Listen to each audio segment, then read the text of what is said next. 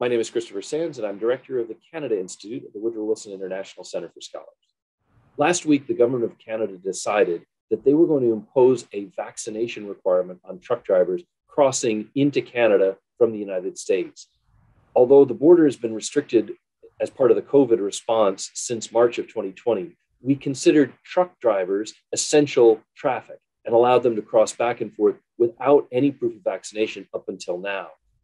This sets us up for another supply chain hurdle at the same time we're already having trouble getting enough trucks to and from to keep our supply chains humming along between the US and Canada.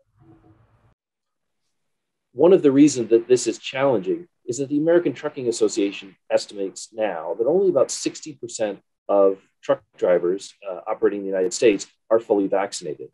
They didn't need to be before. We're already having a supply chain crunch with not enough drivers on the roads and not enough trucks on the move. Canada is a part of essential US supply chains, from automotive to food processing to healthcare, sort of medical equipment, PPE. If we stop being able to easily cross the border, it's going to add to the cost, first of all, of driving back and forth across the border. It will create supply chain problems where we can't get deliveries of important goods. And in particular, I think the drivers who are fully vaccinated, who are able to go back and forth across the border, will increasingly want to be paid more because they have that special qualification. That's going to compound the inflation that we're already seeing in both Canada and the United States at record levels. So Canada and the United States have approached COVID slightly differently, where you've seen culturally the Canadians have had a much lower risk tolerance, and that's true across a range of behaviors in Americans who are much more risk open.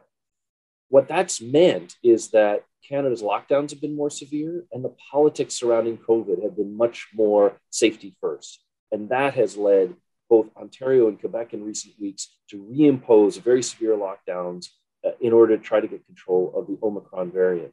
Whereas in the United States, we haven't seen the full return to those lockdowns. Sort of the two countries are out of sync right now in the way that they're approaching things, but very much in sync with the voters in each country. Politicians are following what the voters want, and they want strict in Canada, and they want more opportunity to experiment and keep things open in the United States.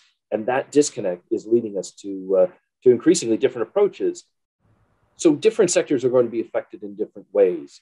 After USMCA and before that NAFTA, we stopped making finished goods and selling to each other. Increasingly, we're co-workers. And so in sectors like the auto industry, highly integrated across the border, including areas where we're talking about critical minerals for electric vehicles and other important products, to personal protective equipment and vaccines, all moving back and forth in a fluid way across the border.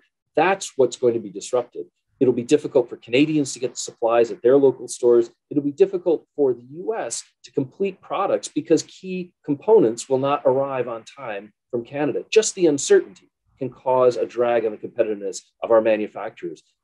Food sector, for example, we have perishable goods that hit the border. They need to cross and get to where they're going before they spoil, before they rot. That's really hard to manage when you don't know whether you're going to be able to get your driver across the border. The problem is with a sudden imposition of a requirement rather than a phased introduction of new restrictions. There's almost nothing that business can't adapt to if you give them time to adapt. But moving suddenly doesn't allow them to make the adjustments quickly, and that guarantees supply chain problems. The answer to this probably is not an agreed position between the two countries, but a phase-in that allows for some flexibility in enforcement, but with a date certain by which everyone must comply. That'll allow for a little bit of additional planning and mitigate some of the negative impact of this sudden change.